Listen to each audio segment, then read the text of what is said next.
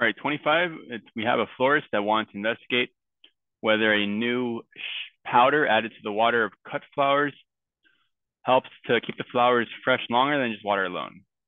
So for a shipment of roses that was delivered to the store, the florist flipped a coin before placing each rose in its individual container with water.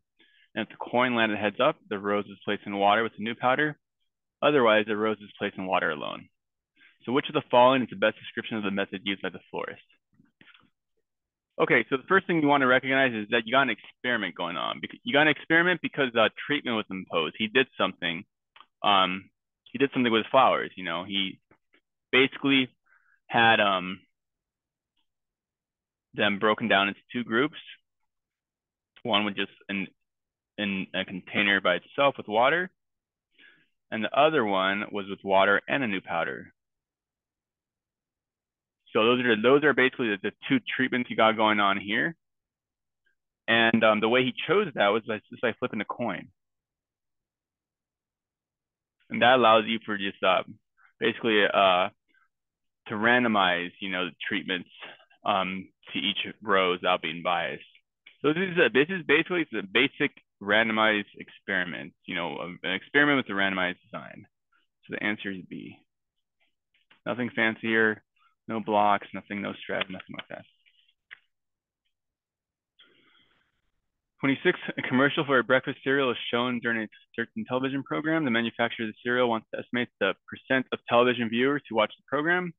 The manufacturer wants to estimate to have a margin of error of at most 0.02 at a level of 95% confidence. Of the following, which is the smallest sample size that will satisfy the manufacturer's requirements? Okay, so for this, your margin of error is set at 0.02, or more specifically, you want 0.02 to be more than or equal to the value of the critical value, in this case, Z star, times the standard deviation. In this case, will be P hat, because we're talking about percent or proportion. So we're essentially solving this for N. Now we're not given like any like previous studies, so no values for the sample proportion. So when you're not given any previous studies or anything, you're going to set P hat to be 0.5. So you have 0.5 times 1 minus 0.5, or 0.5 times 0.5 over N. And your Z star, remember, that's just the value, yes, it's your Z score with 95%, you know, in the middle. Now, usually you can use you know, for a rough approximation, you can use the 1, 2, 3, like, you know, the rule, the one standard deviation is 68%, two standard deviations is 95%. But more specifically, it's really more like 1.96 standard deviations away from the middle would be your Z star. And again, you can use your calculator table to get that, but your Z star would be 1.96 if you want to be more precise. And it just becomes solving this inequality. Hopefully this isn't the hard part.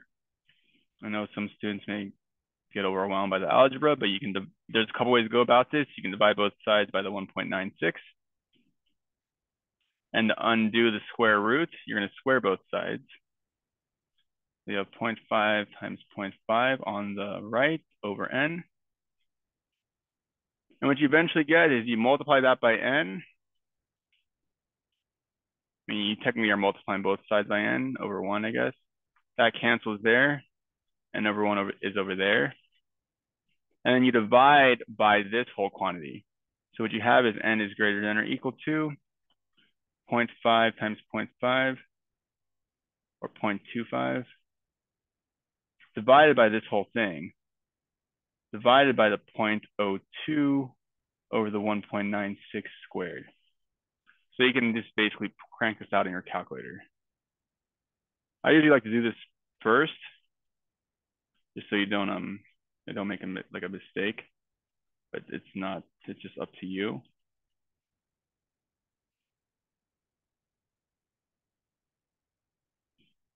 So I got this for the denominator. On top, I'm gonna have 0.5 times 0.5, which is 0.25. 0.25. Remember that exponent E means basically times 10 to the negative fourth. or it's basically one move to the right 4 units, or four spots.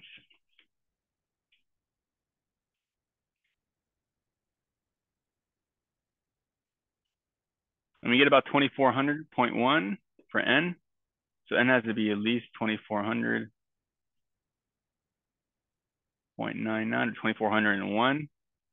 And again, you don't pick necessarily the closest value, but in this case, it still is the closest value. But you want to pick the closest value that's above the sample size to be conservative. So in other words, you wouldn't go to 2400. You would go to 2401 or anything above this. So this would work.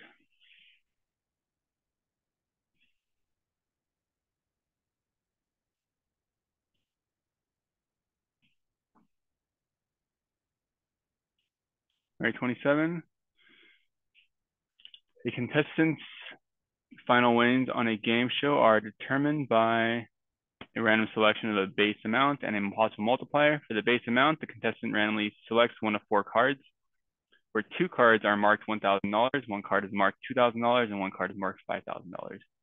After choosing the card, the contestant randomly selects one of 5 chips, where 3 chips are red and 2 chips are white. If the selected chip is red, the contestant's final winnings are twice the value of the base amount. If the selected chip is white, the contestant's final winnings are the value of the base amount. What is the probability that the contestant's final winnings are exactly $2,000? Okay, so this seems like there's a lot going on, but you're basically just doing 2 things in a row. You're going to select one of 4 cards. So you can either get a card that gives you $1,000, a card that gives you $2,000, or a card that gives you $5,000. Since you have 4 cards where 2 give you 1,000, you have a 1 in 2 chance, or you can say 2 in 4 chance of getting $1,000. The one of the 4 cards is 2,000, so you have a 1 in 4 chance there, and the other card is 5,000, so you have a 1 in 4 chance there. Now, after you pick these cards, then you pick 5, or you pick 1 chip. So you can either end up picking a red chip or a white chip from each of these possibilities. Now, you want to see which of these pathways leads to you having $2,000 exactly. So if you select a red chip, you get twice your initial amount. So if we can get $1,000 and we double it with the red, that leads to us having $2,000. So you want to find the probability of this pathway. And the other way you can get $2,000 is if you get $2,000 from the card, and then select the white chip, because the white chip just keeps it the same. So you can also have this possibility. So the probability of this occurring would be the probability of this plus the probability of this. The probability of this up there would be 2/4 times the probability of red, which is 3/5, 3 out of 5. So 2/4 times 3/5, plus this probability of that selecting a $2,000 card, which is 1/4, times the probability of white, again a white chip, which will be 2 out of 5. So this times 2/5. So you just add this basic fraction sum. So you get 6/20 plus 2/20, which is 8/20 or 0.4.